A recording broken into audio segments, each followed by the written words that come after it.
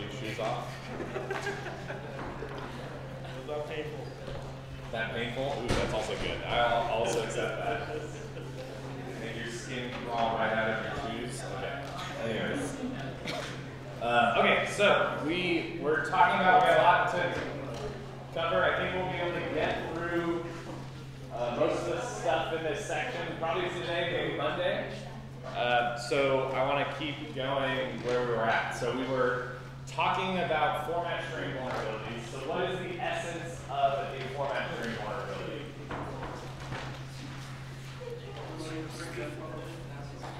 Say louder.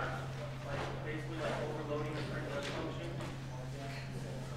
More specifically, when do you know a printf vulnerability can occur or exist in a piece of code?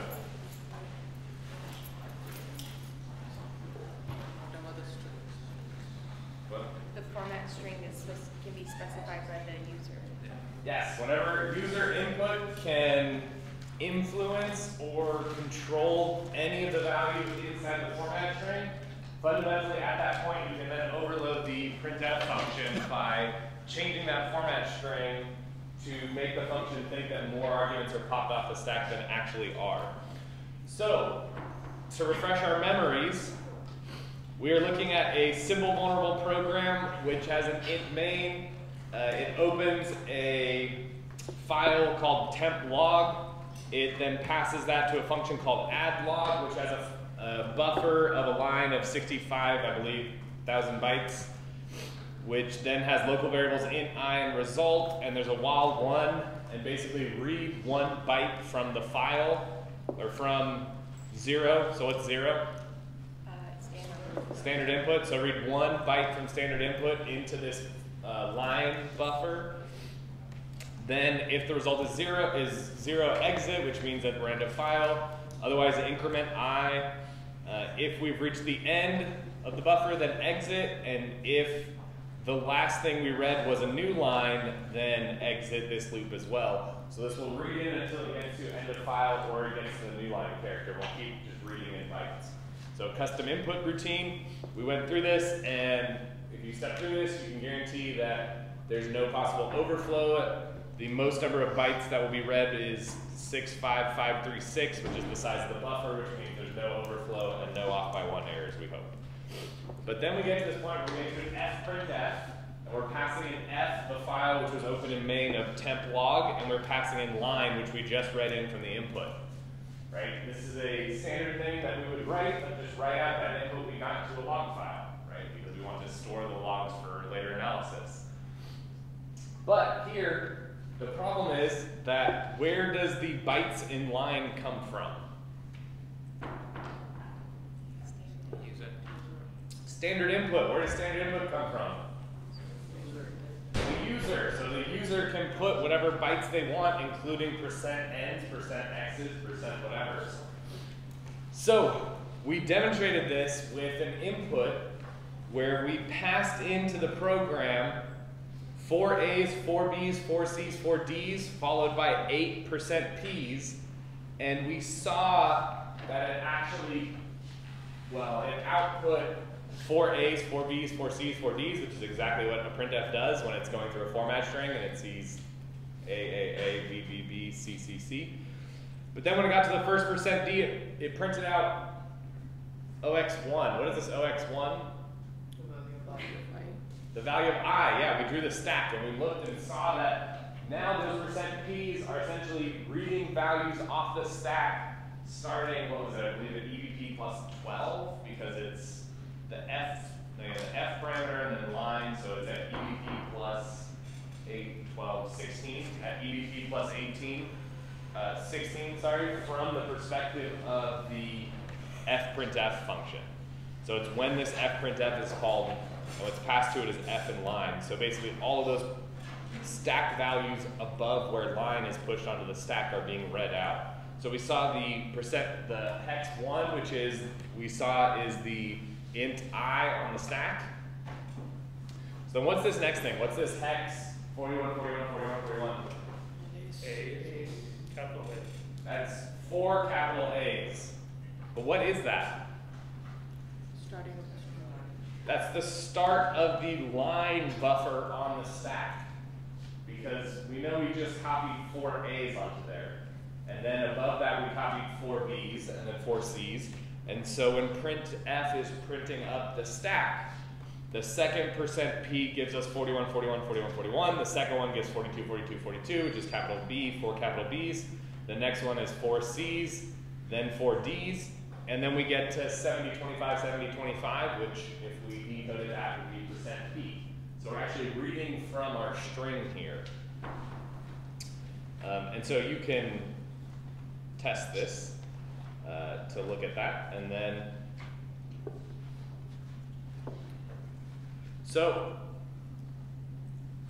this means that we essentially control the bytes at how many %p's, like how many bytes, how many %p's of the stack do we start controlling those bytes that is printed by the format string? So do we control that first %p output? Kind of. I mean, it's I, which is the number of lines, I believe. But, you know, whatever. But that's hard to control a number. What about the next p, %p?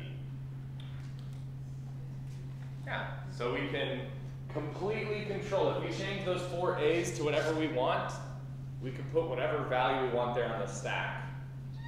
What values can't we put on the stack? Any address. It's null terminated.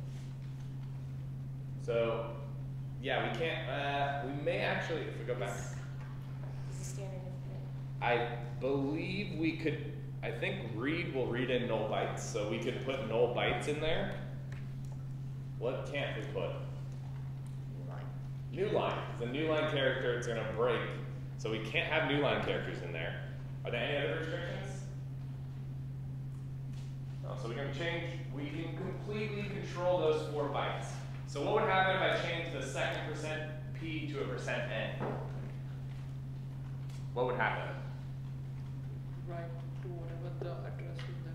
Yeah, so in this example, if I just changed the second, if I did, instead of this %p times 8, I did %p and then %n, what's going to happen?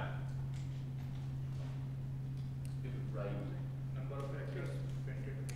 Yeah, how many is it going to write? So it's going to write, there's 16, 4 A's, 4 B's, 4 C's, 4 D's, plus 0x1, so an additional 3. And then it's going to write out to memory address 41, 41, 41, 41, which is probably going to do what? Segfault, because that memory location is not allocated to our program. So do we give up, go home? No. What do we do? Find the address we want, right? Yeah, let's put an address on there, right? We can change those 4 A's to be whatever bytes we want. The question is, okay, so now we can put whatever address we want, but the question is then, what do we want to overwrite? So what are we used to overriding on a buffer overflow? Right, the save VIP. Do you know exactly the address of the save VIP that you're overriding? Do you need to know that in order to override it? No, why not? You mean the location of the EIP, or you mean? Yes, I mean, what is the exact memory location? So for instance, if you want to overwrite the save VIP of, the do log function that we had, well, what would you change these 4 A's to overwrite that value? And do you have to think about that when you're doing buffer overflows? Buffer overflows relative. Buffer overflows are relative, right? They start at a fixed memory location of the buffer and they go up, so it's a relative offset. So you actually you need to know what value to overwrite to go to your shell code. But fundamentally, it's a relative offset. But here, is this a relative right? Well, it's absolute. It's going to write to whatever memory location we put in for those 4 A's. It will write, we'll see whatever bytes we want to choose. So what do we want to overwrite? Do we want to go back here and try to guess what the save VIP is on the stack of add log? how correct do we have to be? Like 100% correct, right? We have to overwrite exactly those 4 bytes as they exist on the stack in exactly that memory location that they are. As we know, we're not dealing with ASLR and all of our things, so we could do that, but if anything changes, right? Whereas when we're doing our shell code, we do have to write the address of our shell code. With a NOP sled, we have more of a leeway, right? We can give ourselves additional space with a NOP sled, so we don't have to be byte precise in what we overwrite. The value that we overwrite on EIP. So, then, the question is, what then can we overwrite?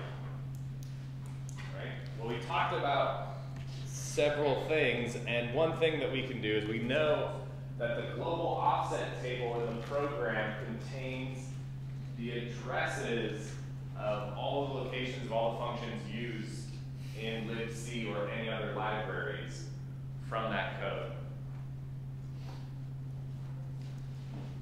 So we can use readelf, the readelf program with -- reloads. I think object dumps has something similar. We use --lowercase r, I don't remember.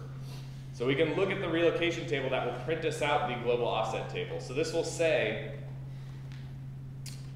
if you do that, you will have, and you can actually get really in deep of exactly what everything on this table means. I don't still quite remember everything, but essentially the way to read this is it says the read function, so actually let's look at this. Okay, actually I want to,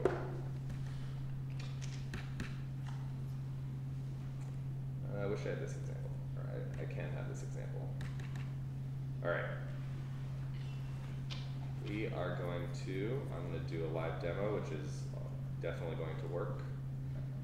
And let's see, teaching.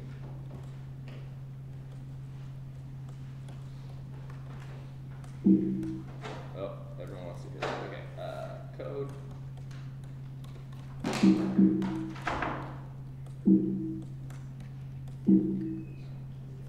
That's incredibly annoying. There we go. 16. There we go. There we go. Okay.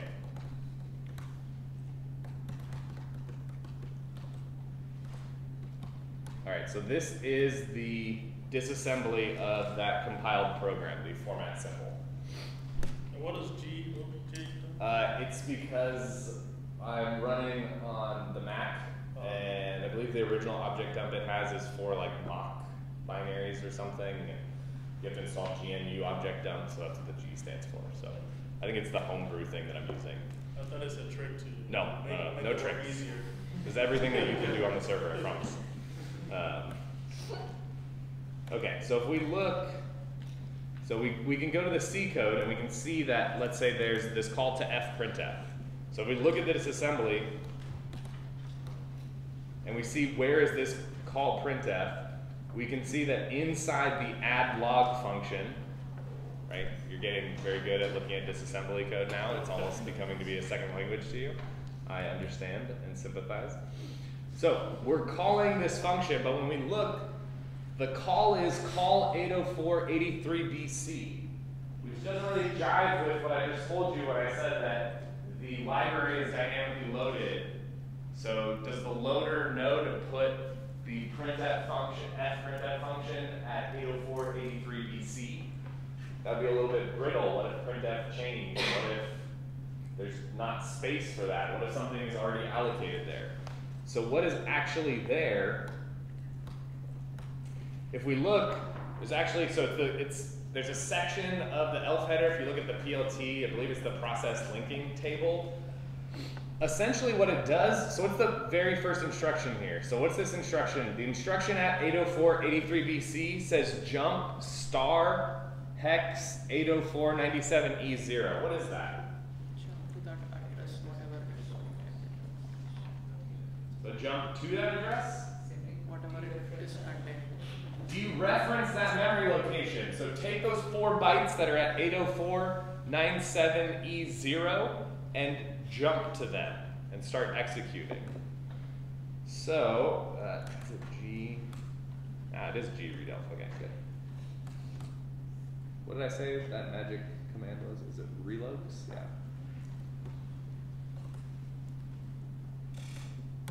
So, I believe this is the exact same code. This is the binary that I took this from. So if we look at the relocation table, we can see that fprintf, so these are the global offset table at fprintf at 080497E0, which was exactly where we saw that it's jumping to. That's in the global offset table, which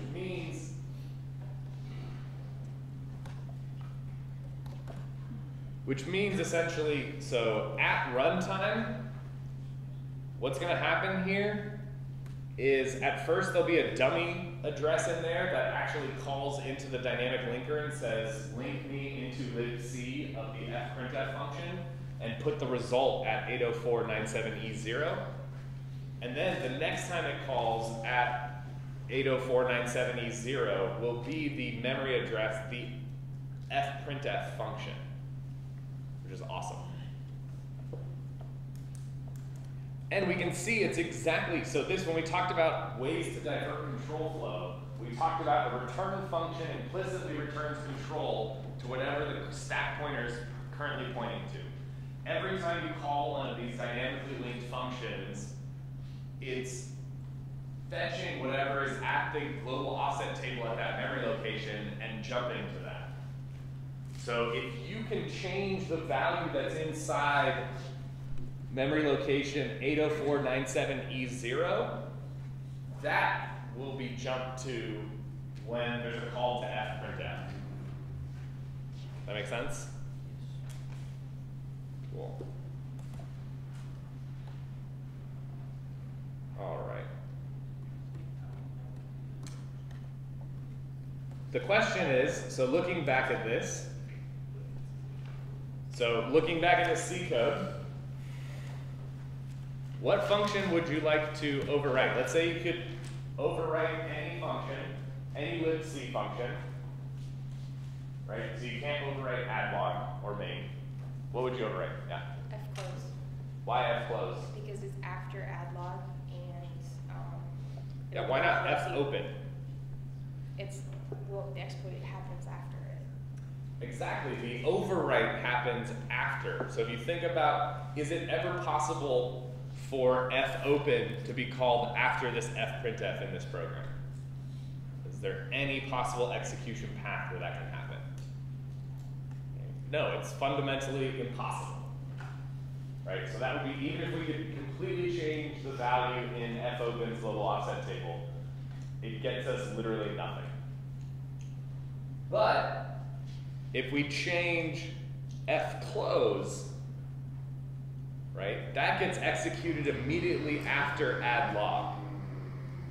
Right? So inside addlog, we have this while loop, we have an fprintf, printing out f in the line, and then addlog returns. The only other function that gets executed is this fclose function. So that's the function we want to target.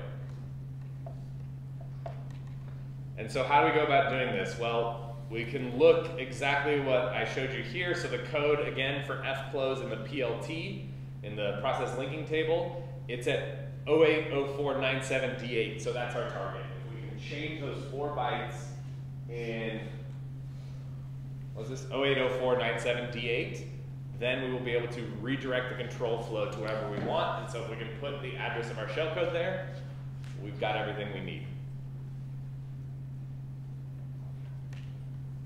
And it's really that simple, except for all the pieces to do that. So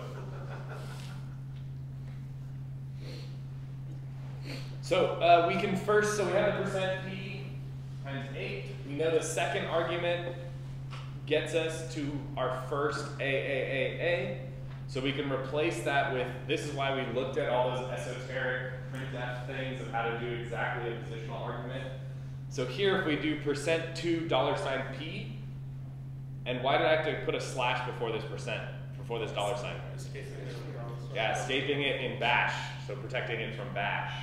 So to Python, it gets a %2 $p, and that's what we want to pass into the program. So what should this input that we're passing to the program do? It should print, 41.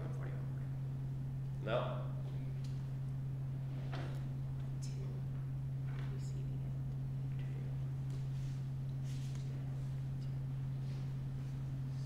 So this is really important. This is part of the scientific process of how you go about explaining these things. You think, okay, I want to give some input. Based on my knowledge of the program, what should the output be? You want to do that before you run it, not just like throwing random stuff to see what happens. And then you get a result and you update your mental model to say whether that was correct or not. So what's the output going to be? Maybe I want to give it a shot.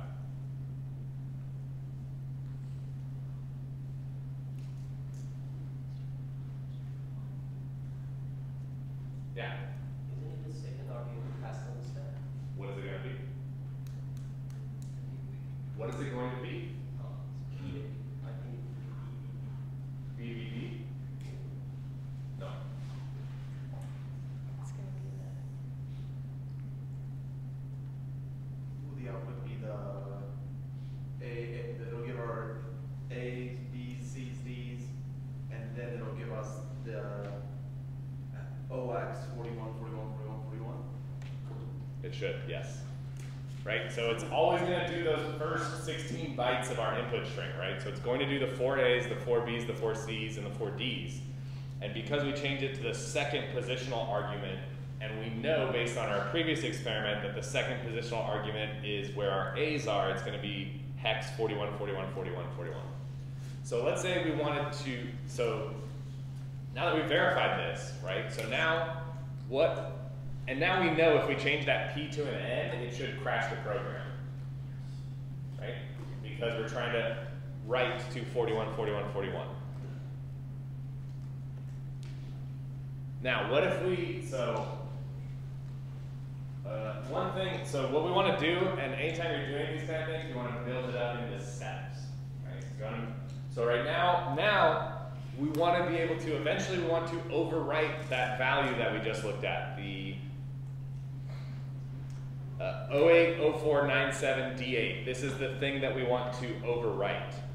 So now we want to change all of those A's to 080497D8. So how do we change these 4 A's to do that? hexadecimal in reverse order. Yes, hexadecimal in reverse order, right? This is why you guys have to do actual buffer overflows and stuff. So it's D8 970408. So it's going to be, so if we do that and we'll change the P to an X just to print it out in hex. So why are we doing this step?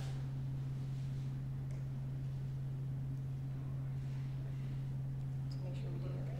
Yeah, to make sure we get it right. To make sure that we put the address in correctly, because the X is going to interpret that value as hex, and it's going to print us out, and it should print us out again. It won't print out 4 A's this time. It's going to print out D8 970408, and then 4 B's, 4 C's, 4 D's, and then it should print out 080497D8.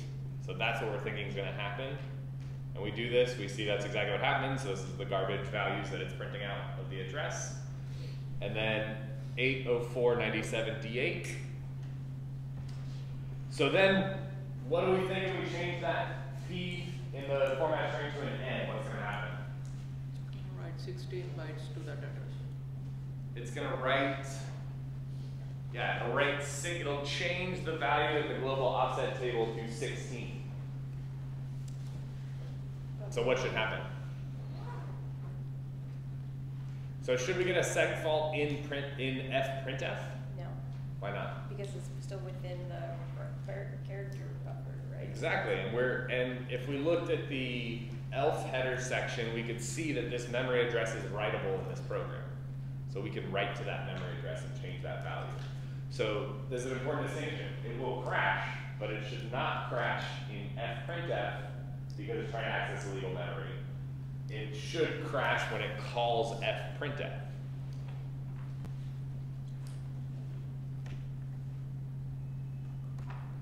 Why didn't this crash? All right, good. Oh, it does crash. Okay, good. Why does that say that here? All right, but now we can test it, so you can, this is trying to help you get used to doing this. So we can put our output to a file, use GDB, run it with the input test. We can see that we get a seg fault, and we can see that the error here, the EIP is hex 10, which is what? Hex 10 is on 16, which is the value that we wrote with the %n into the GOT table, which when fprintf was called became EIP. So here, now we have our goal of we're changing EIP to what we want, but we don't want it to be 16, what do we want it to be? Address of shell code. Yeah, the address of our shellcode, right? So, but what are some of the addresses roughly of some shellcode that you're using? FFFFD, I don't know, 00 or something, right? So is that a large value or a small value? It's a very large value. It's so large it's negative probably, right? If it's an unsigned integer. And so how did we get this 16? The number of bytes written. Yeah, so this was the amount of bytes that were written out. So why don't we write out FFFFFDE D00 bytes? Field width. Field width we can set. Say it again? Field width. I can't hear you. Field width. Field width. Yeah, we're not there. Well, why can we do that? I mean, we saw the field width, yeah, so there's a way that we can control the output. So why don't we say, hey, print out a field width here before the %n of hex FFFFFD0, whatever the address of our shellcode is, minus 16, because we already wrote out 16 bytes for those first, the A's, the B's, the C's, and the D's. Yes? Is it possible to add more characters in between the payload to, and using the %H10, I think, if I remember it correctly, to... Well, I'm asking what would happen if you did that. Can you do that? Yeah. Your buffer's not that big. You'll have to. I thought you had a buffer of 65 times. I do, but who's doing the writing? So let's say, so we saw there's a way to zero pad or to space pad a number, and you can actually put an arbitrary number there. So why not say, hey, output me a number that has FFFFFE01 trailing spaces or leading spaces. So it's not, so if we go here, it's not going to overflow our buffer because it has nothing to do. Our format string still exists in that same buffer. It's only added some characters to do this.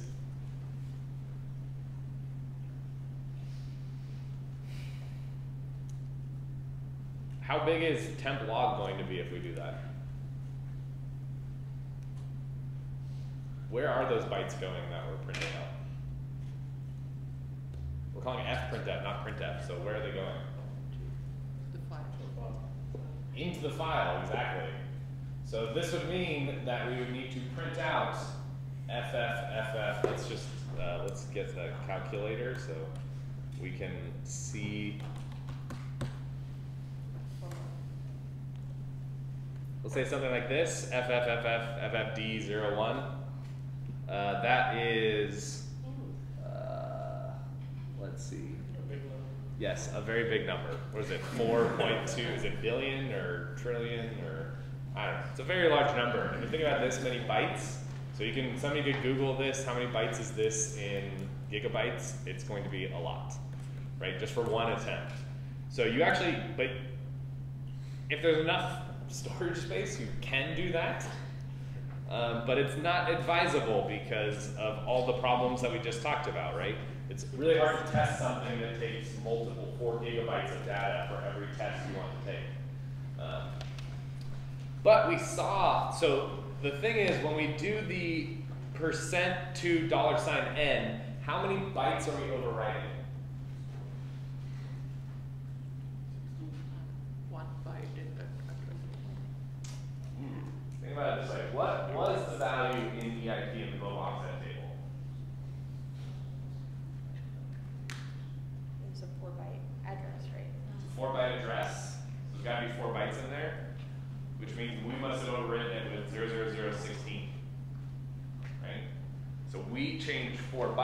because the %n, when you use it in a printf, we saw it takes in a parameter of an int star. So it's going to write out an integer, which is 4 bytes. But that's a lot of bytes to control, right? 4 bytes. But we saw that there are length modifiers. We can use HH to write out as the number of characters a character pointer to just change a single byte.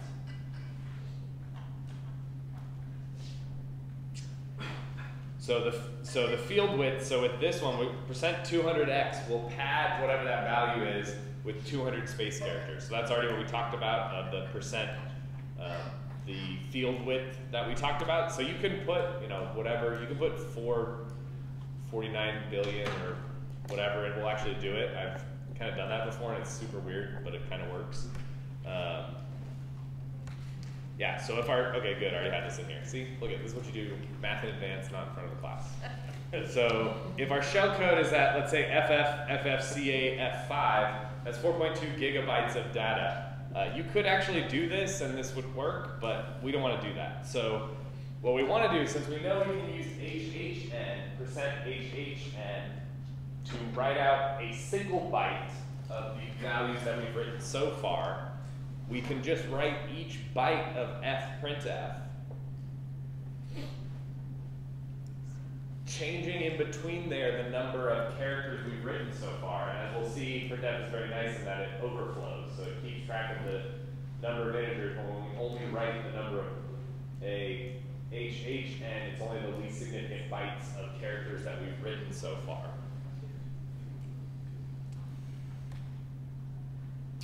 So we can easily do this. So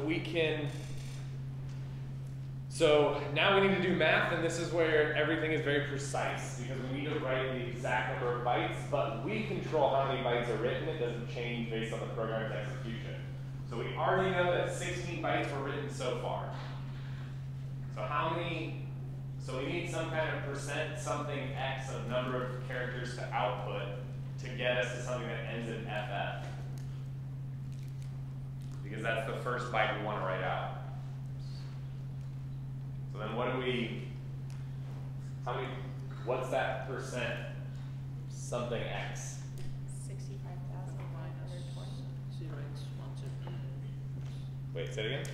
255 minus 16. Yeah, FF minus 16. So because we only need 1 byte, right? So we only need, so we've already at 16 bytes. So if you think about, put yourself in printf shoes, you're keeping track of how many bytes have been output, right? Right before this %n, we know 16 bytes have been output, but we really want that value to be FF. So we need to go from 16 to FF. We take that difference, which is EF, we convert that into decimal, and we get 239. So if we do a %239x, or whatever, I don't think, in this case it doesn't matter too much, and then the $2$HHN, the small character n, we will change a single byte to be FF. So let's look at this. So we have 08, 04, 97, D8, B's, C's, D's, %239. So now when printf is going through, right, you have to put yourself in the mind of the printf function. When you get to the $2$HHN, there should be 255 bytes that have been output to that point, yes. And you will write that to the second positional argument, which is the memory address 804.97D8. This will write to the least significant byte, right? You tell me. So what do we expect to have happen? All the zeros and FF in the end. I mean, Yeah, so we're going to change, well, this is part of the problem, is we're going to change one of the bytes, the byte that is at address 804.97D8 to FF. So we will probably cause a crash here. I mean, if we're changing a byte, right? Because it used to jump to F close, but now it's going to jump to some random thing. So we can GDB run it, we'll get a signal illegal instruction. So we'll see that it's actually, received an illegal instruction at 804.83 FF. So we see that we actually overwrote the least significant byte. So which one's then the most significant byte? What's the memory address of the most significant byte? 8B. 8B? D8 plus 3. I don't know. Hex math is weird. Yeah, is it?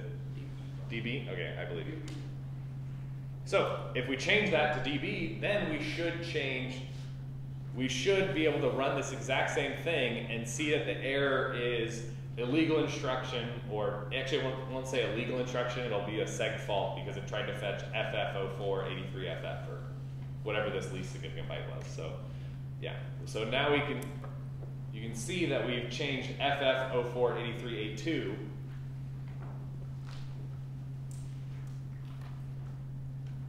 and so now, and basically we can just build up this process and we want to eventually write out FFFFCA F5, right?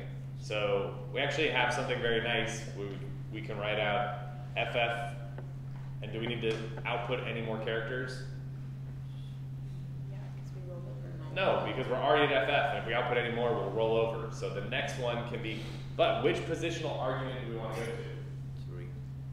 3, which is going to be the 4 B's that we have. So this is why we started with doing 4 A's, 4 B's, 4 C's, 4 D's, because we're going to change 4 bytes in the program, and we're going to need 4 memory locations, 4 memory addresses on the stack in order to do that. So if you're super clever or feeling very crazy, you can order these writes in a way that you never have to overflow. You can only increase. That's weird.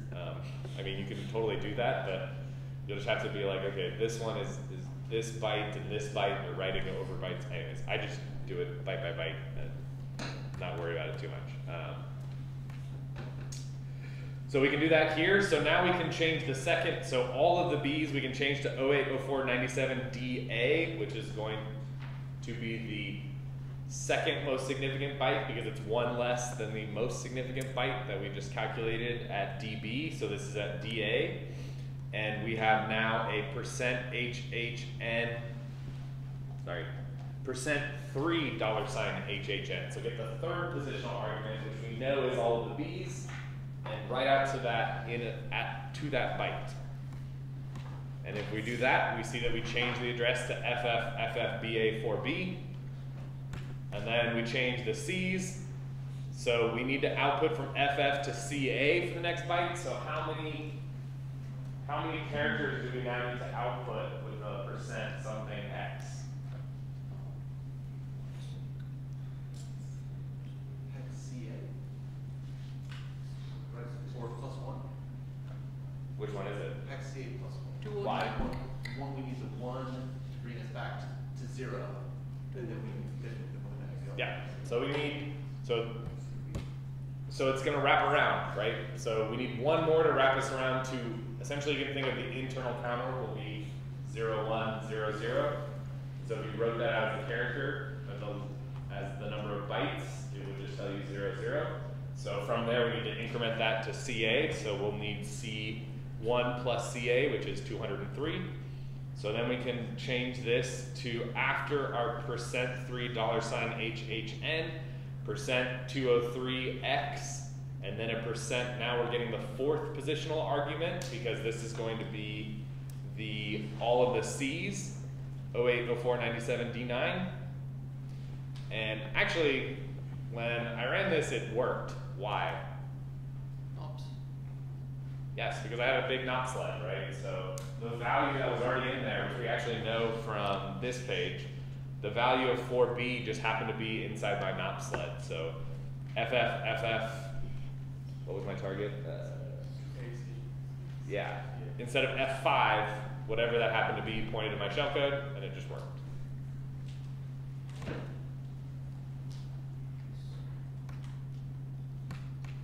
Yeah. Can you show us where the shell code is? No. That's part of it. So assume it's there. You already knowing how to inject. Through all the other stuff, you're knowing how to inject shellcode into things and Okay. find out the addresses of the code. Got it. So using this technique, right, this is what I mentioned with the scalpel, right? You're changing 4 bytes in the program and are completely changing the execution here. And diverting the control flow. So, pretty cool. And if you won't have to do this here, but in many cases, you may have to use a printf vulnerability, like we mentioned, to leak data, so you can actually, because you may not know the memory layout may be random every time it's run or whatever, but if you can leak a pointer through printf, right, because you can print values off the stack, then you can use that to calculate the offset of whatever you want, and then you can know what values to write. But anyways, very cool. I like it. And this isn't this vulnerability actually comes up in a lot of real world software a lot of the time. So there was this is great. This locale program, you could pass in a value that it would do the similar thing of writing to a log of whatever the input that you pass to it with fprintf. And it would trigger a buffer overflow or a format string vulnerability. So how do we prevent this? So we're writing software. We want to use printfs. Did I scare you away from ever using printfs? Maybe now that you realize the true complexity of this beast that you're using, it's much more complicated than you thought, but it is nice to print out numbers and stuff. So you want to still use it, hopefully. How do you do that? Don't let the user specify the. Never let the user specify the format string. Does this mean you can never have user input that's output from a printf? Use %s. Yes, use a %s. A %s you can pass in as a parameter the character pointer of the user's input. Although you will need to be careful that you've null terminated their input, because it is possible printf will keep printing out bytes until it hits a %0, or sorry, not a %0, but a null byte. So it's actually possible sometimes to leak data from the program, like a password or something, if you can create a buffer that's not null terminated. So you do need to be careful, but fundamentally you will completely prevent printf vulnerabilities if you never, always constant strings. Like think about a printf. You look at it, it's got to have a constant string. No user input to a printf ever. Yeah, so printf, buff, bad. Printf, %s buff, good. All right. Even if you're passing parameters, this is another trick, right? This is what we saw. Even if you're passing parameters as part of the format string, if they can control the buffer and the format string, they can clearly keep getting values on there. Cool, okay.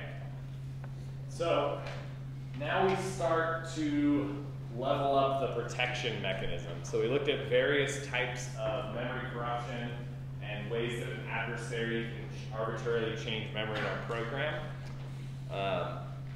So prevention is easy, just write better code.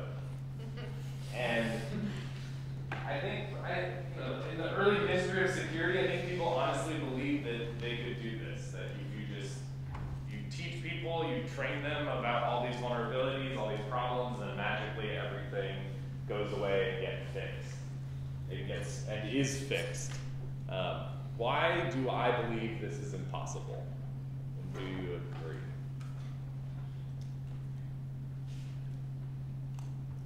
Yeah. Sometimes you don't write the code, sometimes you write and a programmer or a tool writes it for you, right? Yeah, think about the code. Think about any piece. This is a pretty good challenge. Think about any piece of code that you've written in the last, 5 or 10 years. Did you write every single line of code that was executed as part of that?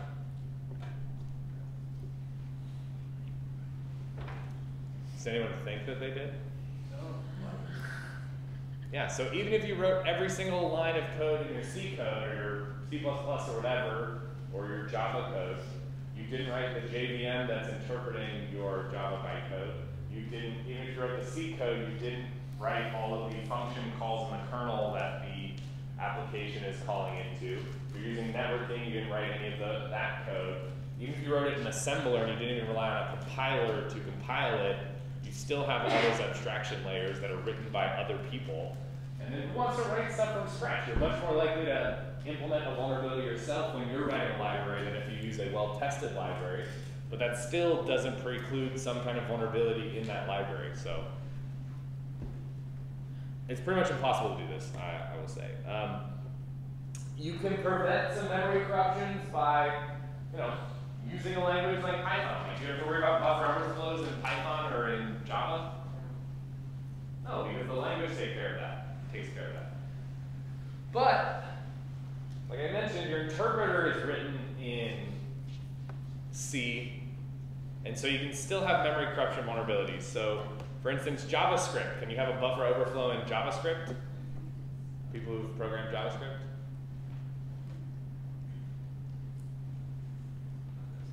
No, it's fundamentally impossible. The language does not allow you to do that.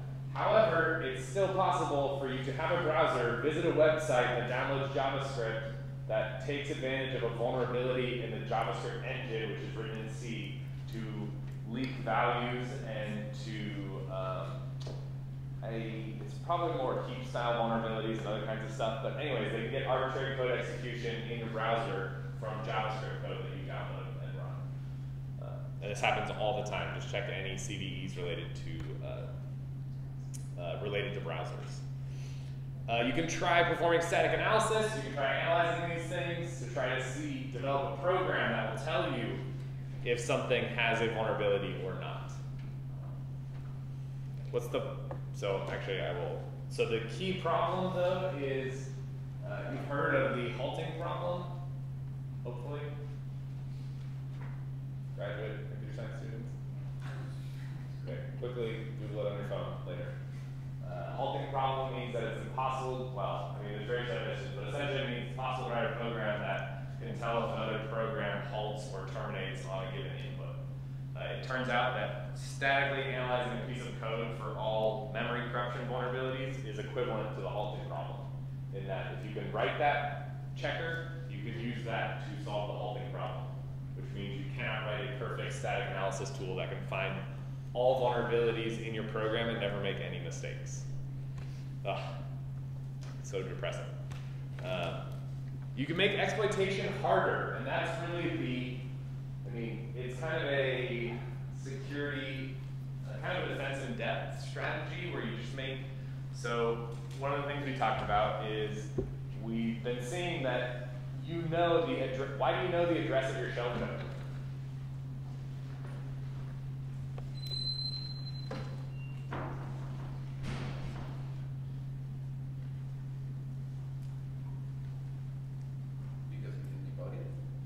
Because you can debug it and do what? And look at the memory addresses. Like it has symbol table loaded, it has, right? Like it's, Yeah. And then you run it again. So why is that information valid? It doesn't change, it doesn't randomize, it doesn't have ASLR on there, it doesn't change each time, it's static, it's not right. Right, and fundamentally your stack, it's constant, right? So your stack location is more or less fixed. We talked about that it actually gets moved based on data in your environment that gets copied into the program, and the argv parameters that also get copied into your program. But does a program, do you ever write code that does fixed absolute values on the stack? What are all of your stack operations in the code that gets generated? Well, A, you never really deal with the stack yourself. But in the x86 code that's generated, does it need to know that the first invocation of main will be at memory address FFFFCA?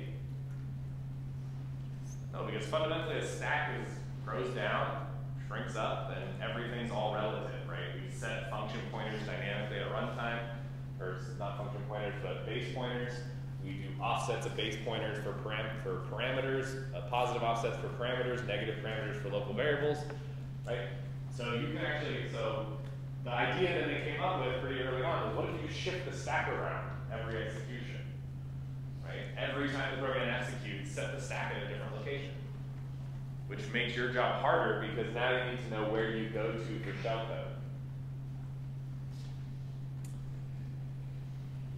We can try detecting when these things happen, so this is more the intrusion detection approach. We could try finding out if our program is under attack. Turns out there's a lot of research on this. It's very difficult. Very, very difficult. But in the exploitation harder, making exploitation harder, this was the approach. And it became essentially a cat and mouse game between attackers and defenders, where attackers developed remote buffer overflows that wrote shellcode onto the stack and started executing it. And so defenders came up with new techniques about, aha, what if we change the address of the stack every time the program executes? Another one is, why does the stack need to be executable at all? Are there programs that need to execute things on the stack? Library calls. What? Library calls. Library calls? Library calls are loaded into a code segment in memory, so they'll get their own executable code segment just like your program does. But they don't have it on their own stack, they share it with you. Interpreters, Interpreters, ooh, why would they need to do that? because they runtime might be used introspection. Yeah, so interpreters like the JVM, right? Interpreted on bytecode, and when it detects a hotspot, it compiles that to native code, x86 code, and executes it. Where does it do that, right? It has to dynamically create code. Where does that code come from? It has to be in memory somewhere, either on the stack or on the heap, and it needs to be executable. So there actually are programs that need executable stacks, but 9 times out of 10, most programs do not. So this was kind of an easy technique of just, hey, let's stop making the stack executable. Nobody really needs that, and if you need that, you can change a compiler flag to allow that. So this is called NX, where you're either, or it's also called a writable or XOR executable. So a page in memory can be either writable or it can be executable, but it can never be both at the same time. And this actually is, so the NX bit marks memory areas as non-executable. So this way you can say that, hey, the stack region is not executable. This way, if you tried to jump to shellcode on the stack, what happens? Yeah, it says, sorry, this, just like a seg fault, right? Trying to access memory that's not allocated. If you try to write to memory that's not writable, like the text segment, you'll get a seg fault. So, all different kinds of names for this because people, this is what happens when you develop technologies. DEP is Microsoft's name. NX, there's W, XOR, X, writable or executable. So the idea is you never have memory at the same time, but like we just talked about, applications may either need the stack to be executable or they may allocate a page of memory, make it writable, write x86 code to it, and then change it to executable and start executing it, which is exactly what a JIT interpreter does. And this is exactly how exploits against JVMs and browsers work, is they take advantage of this functionality. So it still doesn't protect anything even here. And so, I don't know, I should probably at some point, I think somebody needs to do like a software security history and look at like how long these timelines take between you develop this defensive feature and you think like, this involves a lot of work. You have to change the kernel, you have to change hardware features, you have to, all to support this functionality. It probably makes things slower because you're doing extra work that you weren't doing before. And so you're a bad guy, right? You still want to break things and hack things.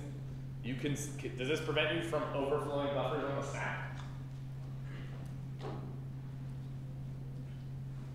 What's the memory protections now in the stack?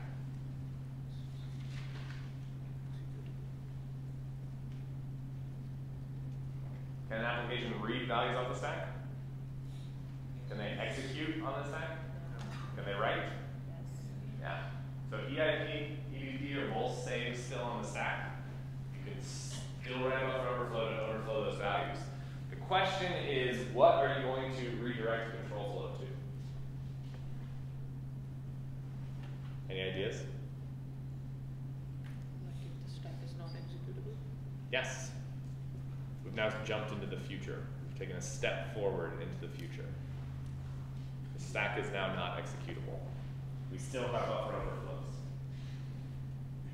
Maybe to the libc functions. Why? Because if you pass the parameters, it executes on its own stack. Yeah, so the general idea is, well, hey, so think about it, what were we doing with shellcode? What was the point of our shellcode? Calling the exec C. Right, so we wanted to call exec VE with the proper parameters of NSH.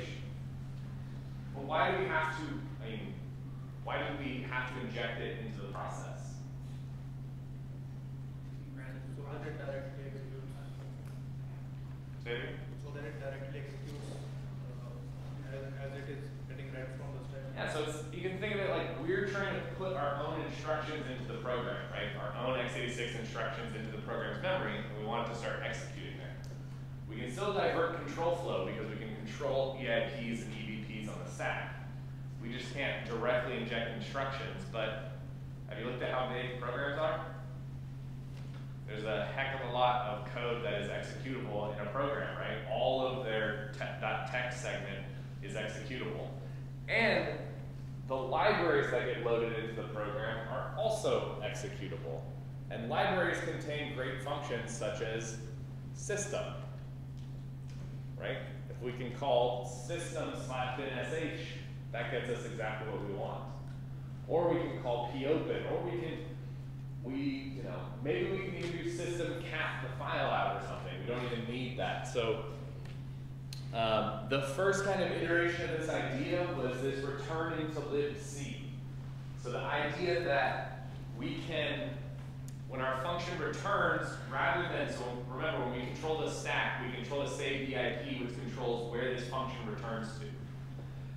And so fundamentally, there's a lot of fun functions in libc, so why not return to those functions and have them do what we want them to do?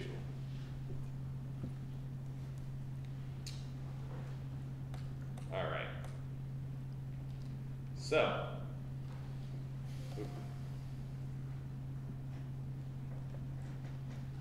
let's diagram this. Well, actually, let's get to code first, and then we'll diagram it. So we can basically call, so if we think about this jumping, so we can actually call, we can put the address, and we saw that the text segment of the program doesn't change, right? The memory locations are more or less fixed. So we can actually jump to any function that the program has itself. So if there's an admin functionality or a function that says give us a flag, we can just jump to that, right? Otherwise, we can maybe jump into any of the libc functions. So we can jump into system. We can even do complicated things. So there's libc calls to change the memory protections of various pages. We can actually jump to a function to make the shellcode, our stack executable, and then jump to that. Or maybe not the stack, maybe some other data section. Now the difficulty is, so now we just need to know the address of system. Where is system loaded by the loader into our program's memory?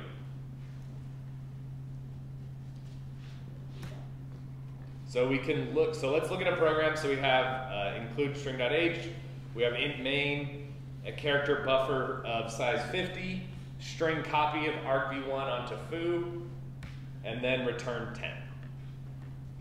So main, we have our standard push EBP, move the stack pointer into EBP, subtract 3C from ESP, move EBP plus C into EAX, add 4 to EAX, dereference EAX, move that into EAX, move EAX onto ESP plus 4, load effective address EBP minus 32 EAX. What's this load effective address EBP minus 32 EAX doing? Yeah, so this is our buffer foo, right? Because it's moving that from EAX onto the stack. So it's setting up all of the parameters to call string copy. and then it's going to call string copy. And what is this actually calling? So it's calling 804.82d0. Is this where string copy is going to be loaded? What is it? The PLT table where That's our PLT. I forgot to use the word earlier. Trampoline. That's the other way they used to call it. It's just a little bit of code that grabs a value from the load offset table and jumps to it. So it's going to jump to the PLT trampoline for string copy. And then move 10 into EAX, leave return. Right? Pretty simple. So we can do this. If you look very closely at these options, we got rid of the dash executable stack option, which is good. Right? We're getting rid of more and more of these protection mechanisms. What's the dash F no stack protector?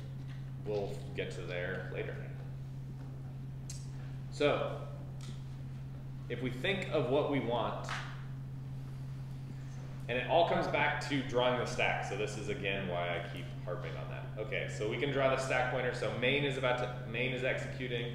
So EBP points to here. What does EBP currently point to on the stack for main? Actually, I need more room. What does EBP point to? When main is executing, let's say like right before this call to string copy. Save DBP, right? Save DBP above that. Saved EIP above that. argc above that. argv pointer above that. Yeah, envp, the environment pointer, even though we don't use it, it always is passed to main anyways. Whoa. All right, then we're at this call instruction of call string copy. So how far down from the EBP is the stack pointer?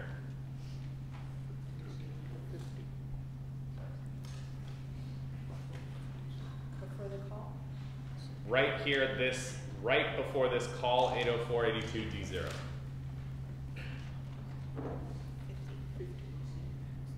50?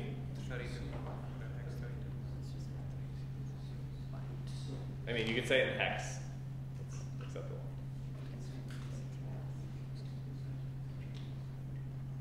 When you all whisper, it's really difficult to even hear if you're close to being correct. Which is probably your plan. Hex 3C. What was it? Minus 32? No. Hex 3C. Hex 3C, yes, it's this option. So you'd have to go through all of them to see that we're not actually changing the stack pointer except for that location right there, right? So we're subtracting 3C from ESP after we move the stack pointer into the base pointer. So the distance between EBP and ESP should be hex 3C, which just for fun is, what is it? 60. Okay, cool. Yes. So 60 bytes between those two. And then what is directly at ESP? What's on the stack at ESP? EAX. address of the buffer. Address of the buffer. So where's the buffer at? Minus 30. Where on the stack? 50 bytes above the 50 bytes, so 32 hex below EBP, Which is 10 bytes. which is 10 bytes above ESP. But we know, so we can point to what's called foo. So we know that between EBP and foo, there's 50 bytes.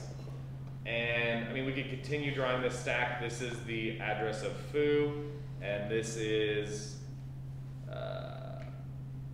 argv1, which is a character pointer, so that's going to point somewhere up here.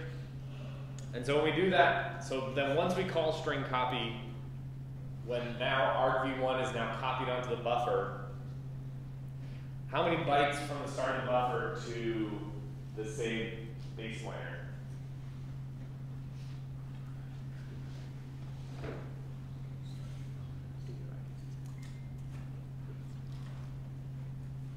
So you're trying to overflow this, right? So how many bytes do you need to reach the saved EVP?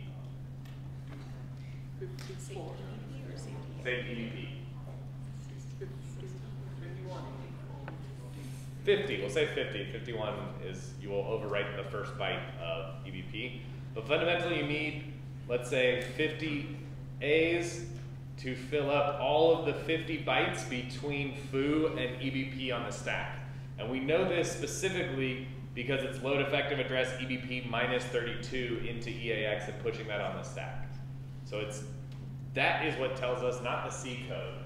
The C code is actually this option of M preferred stack boundary equals 2 means that it doesn't add a lot of padding to the stack. So it's going to be almost precisely what we have.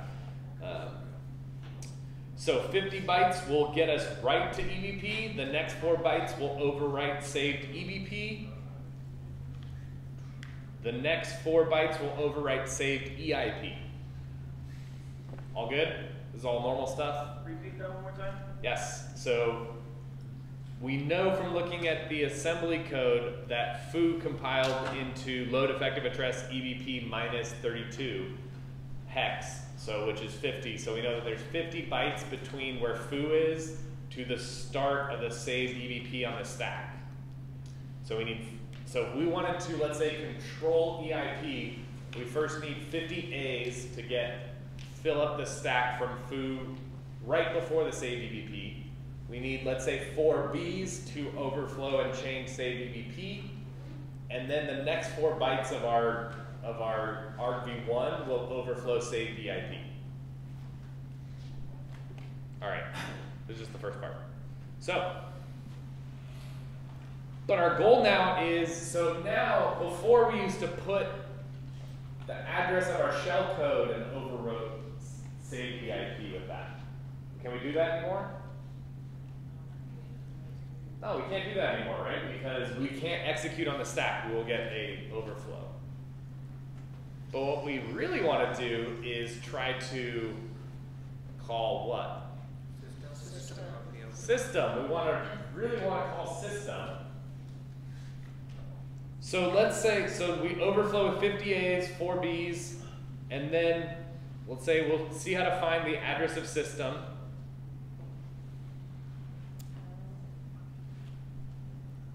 Are we done? No.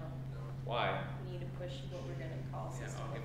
We need to actually put onto the stack the arguments of system. So now we need to, okay, so this is what gets kind of tricky because you need to think about the stack in 2 different ways. There's what we're overflowing and what was currently there. And then now we need to think about this. So now, after this call to string copy, right, we've overflown the stack, we've clobbered 50 bytes, we've clobbered saved EBP, we've placed the address of system on saved EIP. Now we move 10 into EAX, we do a leave and then a return. So a leave is going to move the stack back up to ESP will point here, EBP will now be whatever value we clobbered onto the stack, let's say 4 B's, and then a return, and I'm just going to overwrite this, and then the return will then pop 4 more bytes off the stack, and now the EIP will be the address of system. So, and we've done this many times, so this is not new. So from system's perspective, right, if you are the system function, you just get called with the stack pointer here. What is, so right, the very first byte of system, what does it think is currently at the stack pointer? Yes, the saved EIP of whoever called it. And then what's the first thing that the prologue of every function does? Yeah, push EBP, which moves the stack pointer down. ESP then sets up the new base pointer to point there, so EBP will point to here, and then it will subtract whatever space. Now, when it tries to access, so system takes how many arguments? 1, right? How is it going to address, where is it going to try and find that first argument? EBP plus what? 8. Oh. EBP plus 8, always 8, right? That's any function, right? It doesn't matter. So EBP plus 8 will be here. So this is, what is, what's it called? Command. So if we want to properly set up, if we want to properly set up a overflow to properly return to libc, we need to construct this fake function frame specifically for system or whatever function we're calling. So we need to first get to, with our overflow, to the saved EIP. We overflow saved EIP with the address of system, and then what are the next 4 bytes? No. We're acting as the program, right? That's calling the system. So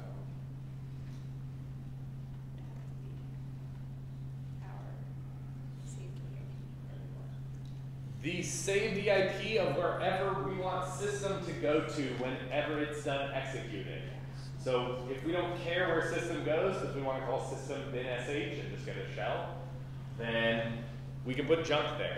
We'll actually see, we can get more advanced by actually chaining function calls. So when system returns, it goes to another function that we choose, and that goes to another function, all with parameters that we choose. So we can basically create a whole series of fake system of, not system, but fake function calls to do whatever we want. But that has to be done very precisely, which clearly we'll get to on Monday. But, so we overwrite the address of system, we overwrite 4 bytes with the fake saved EIP of system, and then what are the next 4 bytes? Or backwards. Yeah, so then we have to do 4 bytes that point to the string bin sh. So we need to then, because that's the character pointer of command, right? Because, so when we think about it, so you have to kind of overlay these 2 stacks, right? You're trying to make the stack on the right of saved EIP and then command.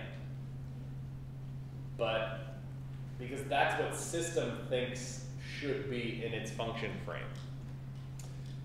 And then if we go back to the slides, so we can, What were the second 4 bytes again?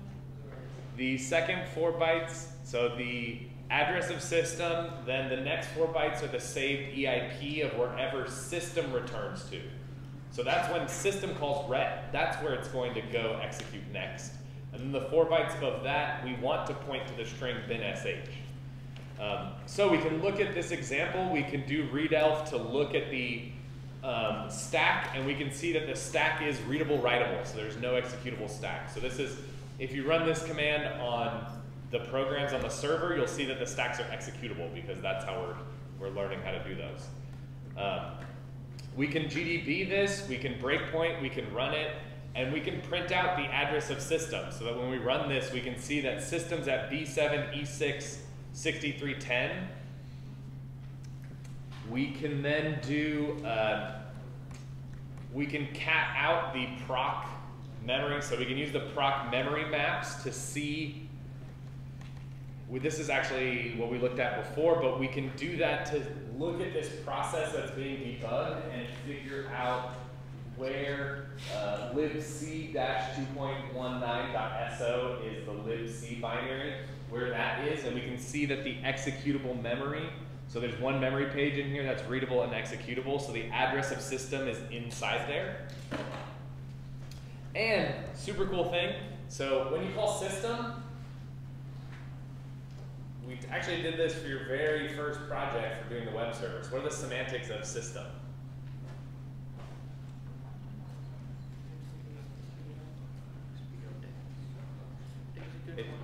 It's execute your command exactly how? With bin sh-c and then your command, which means that inside of the libc library there must be the string bin sh. So you don't even need to bring your own bin sh because it already exists inside of system because it must. I mean, not inside of system, inside of libc because it must exist. So we can actually reuse that. So we can. So this is GDB as a super cool find command, so you can look through memory to find values. So this is looking at, and we'll know that it's not going to be in the executable memory segment. It'll be in the read-only memory segment, because that is a constant string that should never change. So we can look inside B726 E26000, which, just so that I'm not super full of it, should be within this range. And we'll find that bin sh is at B7F8684C. So now we can actually have everything we need in order to write our command. We know we can do 50 A's to overflow that buffer to get to save BBP, 4 B's to overflow save BBP. We can put the address of system, which we now have here. We can then put 4 more junk bytes, which are going to be where system goes when it returns. And then right above that, we have the address of bin sh. We can put B7F8684C.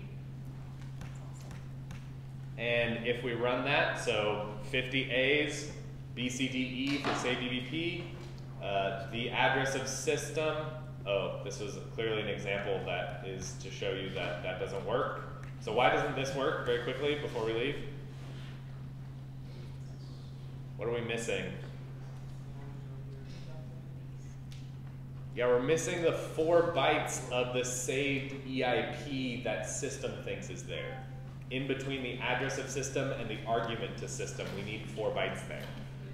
So when you do this, you'll see that this actually will work, but when we get to system and it does push EBP and it tries to access it, it's going to try to access the string bin sh from whatever was on the stack, which is garbage, which is not bin sh.